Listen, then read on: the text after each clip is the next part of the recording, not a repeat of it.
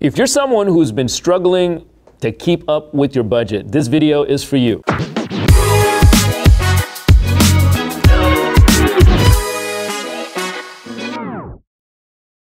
My name is Munif and I became a self-made multimillionaire in my early 20s. I've built multiple brick and mortar businesses with billions of dollars in sales. I started making videos like this to share my life experiences so that I could teach you how to become more successful, not only in life, but in business. If you like the type of content that I'm giving you, go ahead and smash that subscribe button, like the video, and then share it with people who you think might find this useful. Keeping up with your budget can be difficult. There are times that you might spend a little bit over than you intended to, as long as it's an emergency or a special occasion, or you just simply messed up and slipped. You'll feel bad, you brush it off, and you start all over. That doesn't mean your whole thing is destroyed. Sometimes a single budget for a week isn't enough. If the week isn't over and you still have extra money, update your budget to avoid making any more over expenditures. Being aware of the status of your budget and spending at all times will prevent you from making any more unnecessary expenses. It may feel like you're babysitting your budget too much, but it's going to be worthwhile once you're seeing that overspending start to decline. Keep your eye on the budget and always take notes if you want this budget to be intact. One easy tip to follow is to check your budget and look at areas where you tend to overspend and identify where you go overboard with your money or where you use your plastic can help you avoid these tendencies.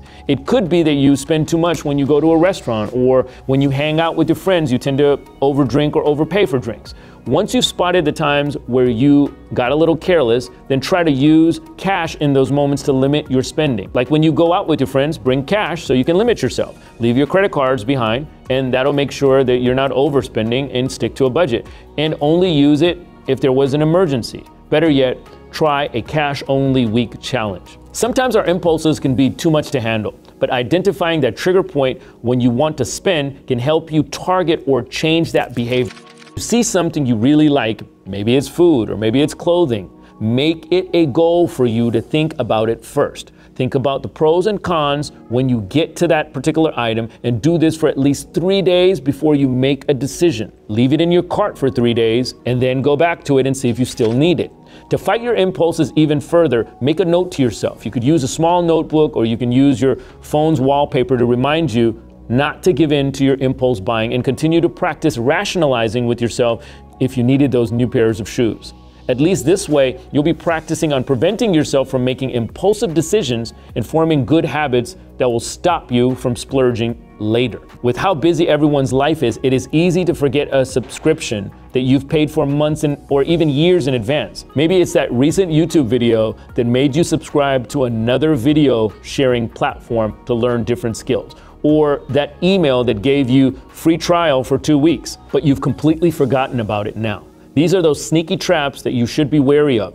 That's why it's important to always keep your eye on the budget every week and every month to spot these unnecessary expenses. So try the no spending a month challenge. Once you're getting the hang of controlling your impulsive buying, start by listing everything that you're supposed to pay for, like the essentials and the necessities, like the rent, the food, the bills, etc. Then list all of the stuff you shouldn't spend on, like your cravings for clothing, shoes, or expensive coffee, or even fast food. With the help of technology nowadays, you can conveniently have your paychecks automatically deposited into your savings or your emergency fund or your vacation fund. Just use your bank's app to set it all up. Not only are you going to reduce your chances of making unnecessary purchases when you go out or do your shopping, you'll also free up more time for yourself and have a savings for your future.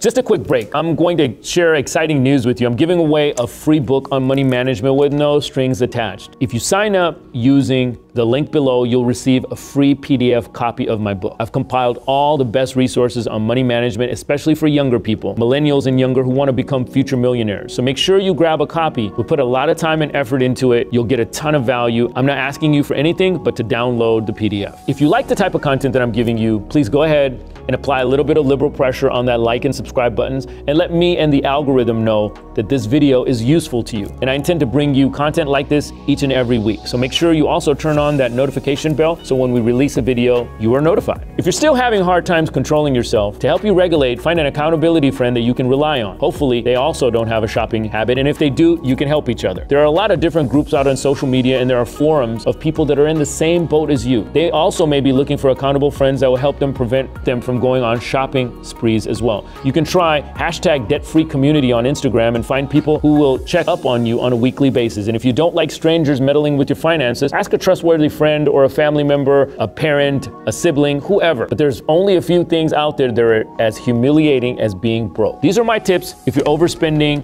or you need to restart your budget. And I hope that you apply these tips and not only just listen to the video. Remember, don't be too hard on yourself if you slip. It's okay to modify your behavior every once in a while, and eventually it'll impact your personal finances and your future. Remember to subscribe and like this video if you enjoyed it, and comment down below and tell me some of the tricks that you've been applying to stay on budget. I'd love to hear from you. If you want to learn more about savings, check out this video I made about the 8 benefits of saving money for the future.